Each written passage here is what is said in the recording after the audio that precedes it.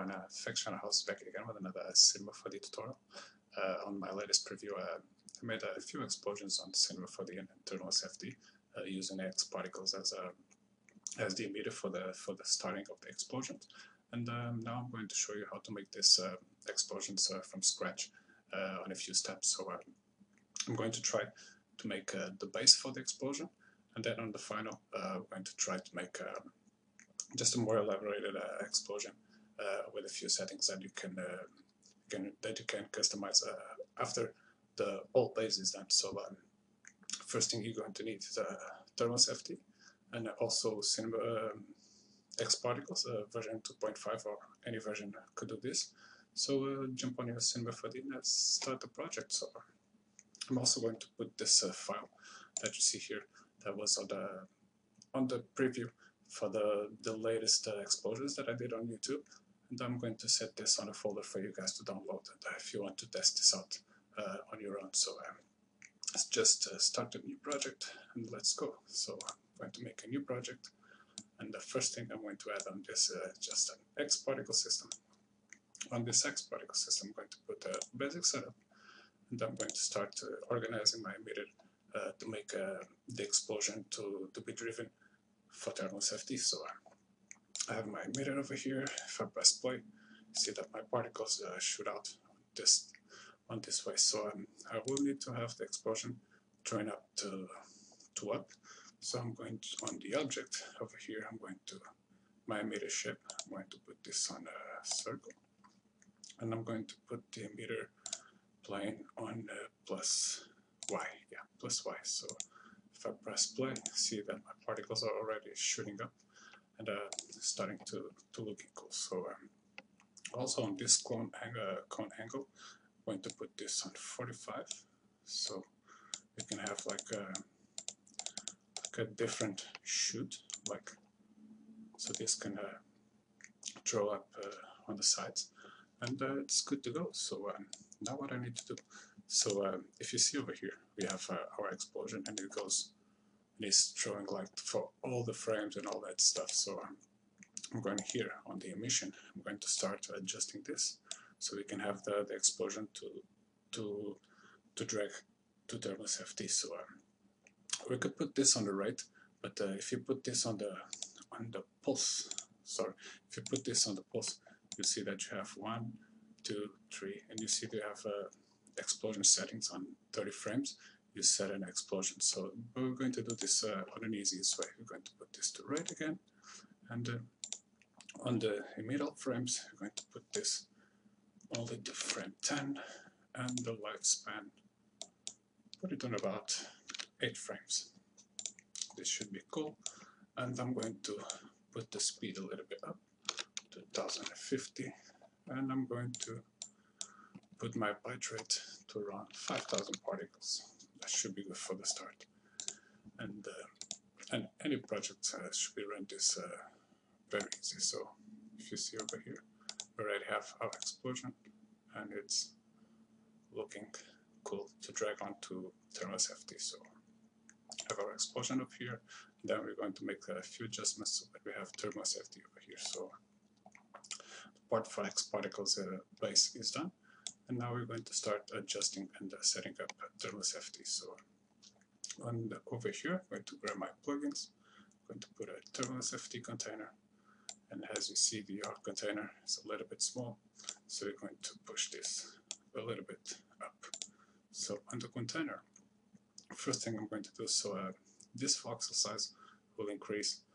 If you put lower, you have more resolution. If you put higher, you have less resolution, but it's easy to work out for this tutorial. So I'm going to put this on 3, and the grid size over here, that is the size of the container, I'm going to put this to 900, here 1000, and over here on 900 again. So just so we can have like a big box, so our fluid can jump around over here. So I'm going to this view, just going to set this a little bit over here. I'll grab my TurbulenceFD container, I'm going to push it a little bit up on this, so you can have all this space. for the TurbulenceFD explosion. Looking cool. So now I can start just customizing all this stuff to start our animations on the TurbulenceFD. So over here all is good, and now I'm going to start on the simulation. So just going to close all this because I've done some things before, and I'm going to explain you this in a few steps how you can make like a simple explosion very fast and very easy. So first thing I'm going to need is the burn for the beginning. So we can have like that red yellow explosion. I'm going to put this over here, and I'm going to set the decay for the burn on around 10. It's okay.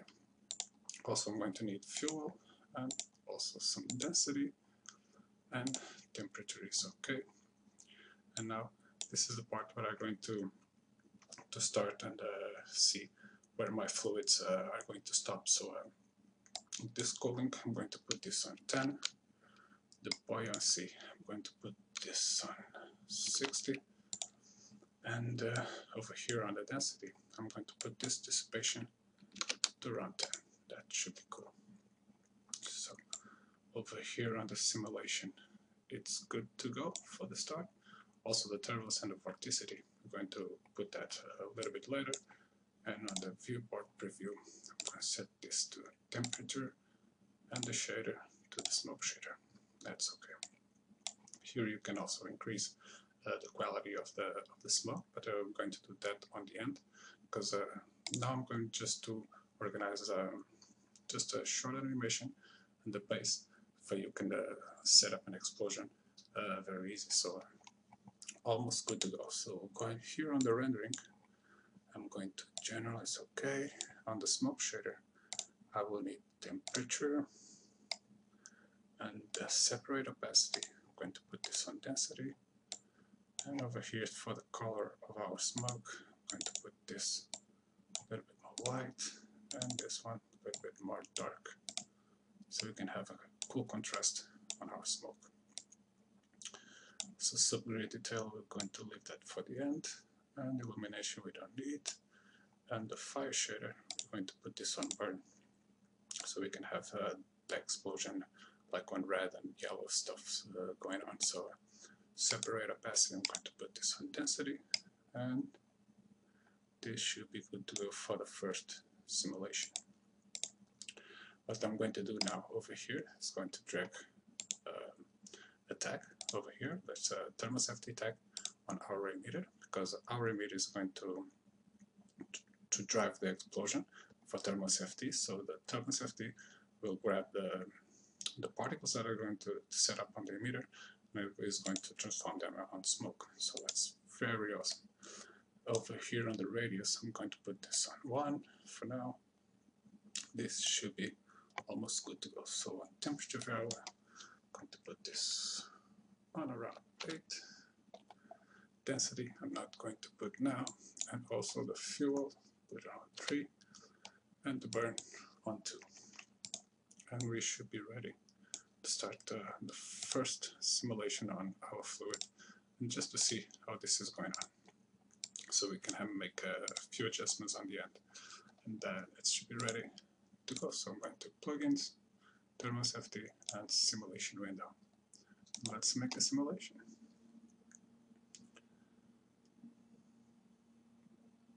As you see, with the tree of the container, you have a fast render of this, and you can organize all your simulations with that size. And when you have your simulation done, you can then start adjusting that stuff and wait a few hours or a few minutes to have more quality explosion on this. So we already have this. It's our explosion over here. It's a little bit, as you see, can zoom in on this,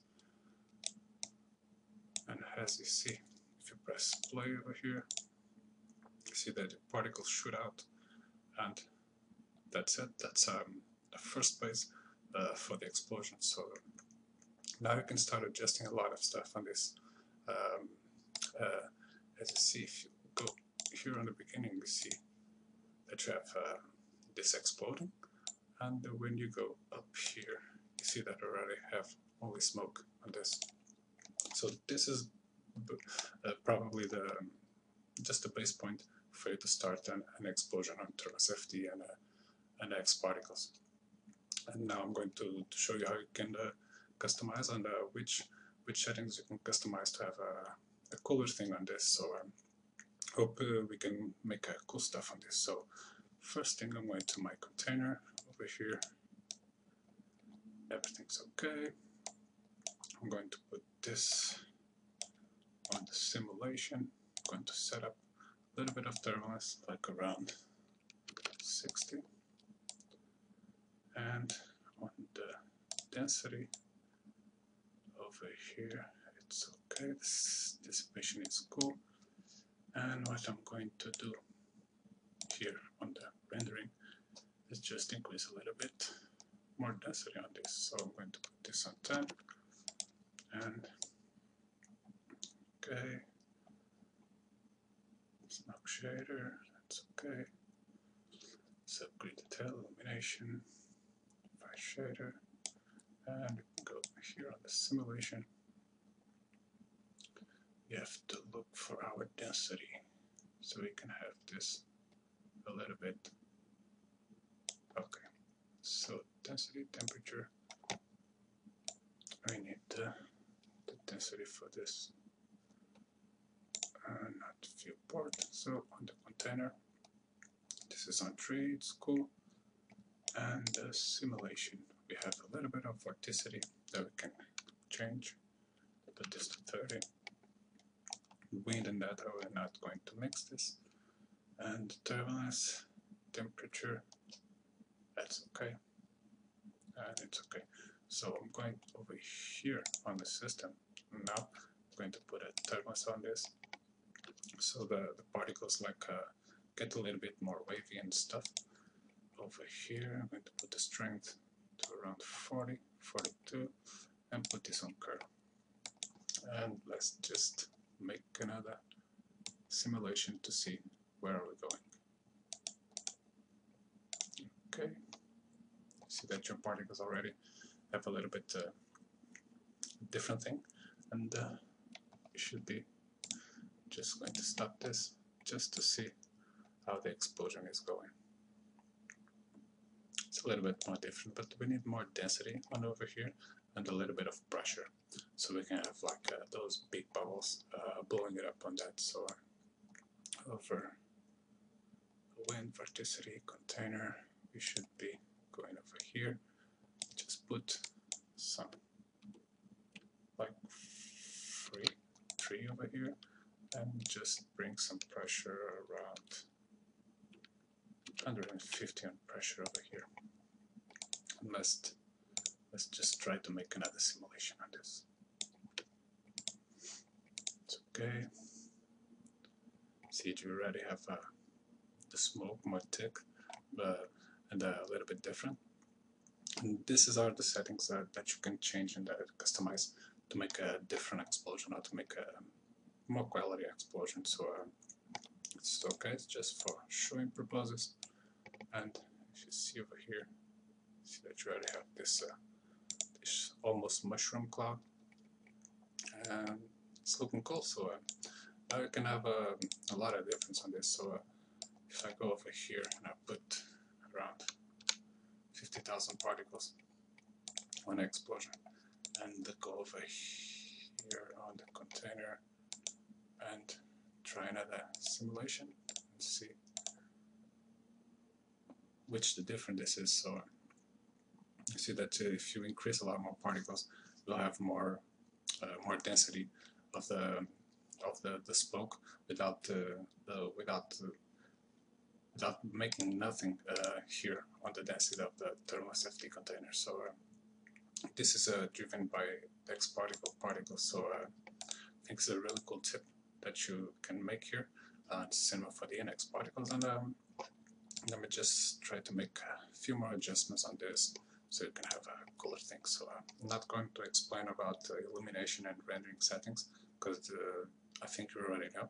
And if you don't know, we have some cool tutorials and explain you how to make a basic setting for some lights and for some studios and all that stuff. So I was just trying to help you make a base for a simple explosion and a simple simulation with explosions on CINEMA4D and TurbulenceFD and X particles. So hope you're enjoying this tutorial. So I'm going just over here to our TurbulenceFD container again, and I'm going to put this to, this is turbulence to around 120.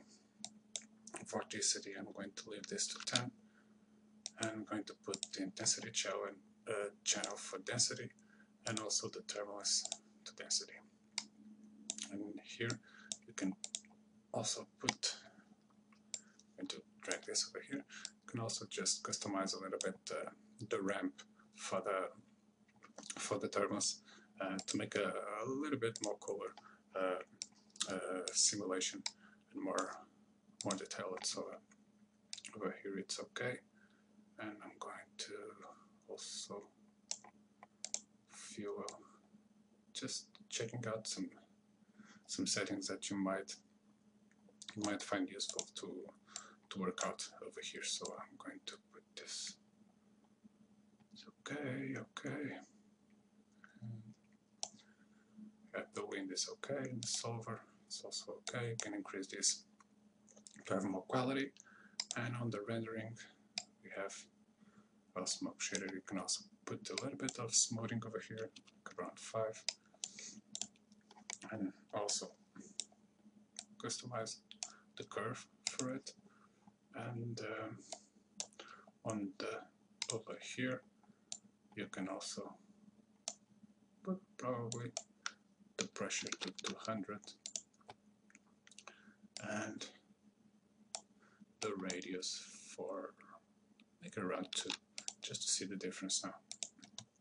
I'm going to set up a new simulation and just check out how the simulation is going. So and after this you can just play along with the settings and with all this stuff, because if you want to make a very detailed explosion or a very detailed smoke, you should increase here a lot of the, let me just abort this, you can increase or decrease this a lot, so you can have a more detailed mesh, as you see over here. So if you make a render, you have the smoke almost dissipated, but it's like that. I'm not explaining how you can render this and how you can make this very, very pretty, but the base setting for the explosion is this. So if you want to just make another render just to make the sim for all the thing, just making this simulation. I'm going to make a simulation with a little less particles, so you can have the render to the end. So I'm going to put this 1500 particles, and let's sim this again. Okay, let's start a new simulation. Never have our smoke. So I have our smoke, and before frame 90, the smoke's already dissipated and out of your animation. So I think it's a cool tip. So now depends on you and how to make this with your settings and with your time working on this tip. So hope you guys enjoyed the tutorial. Hope you guys keep following up our stuff in here at fxchannelhouse, and keep making your stuff, and leave your comment down there if you like this. So see you in another tutorial or another client project, guys, and big thanks for watching, and see you soon. Cheers.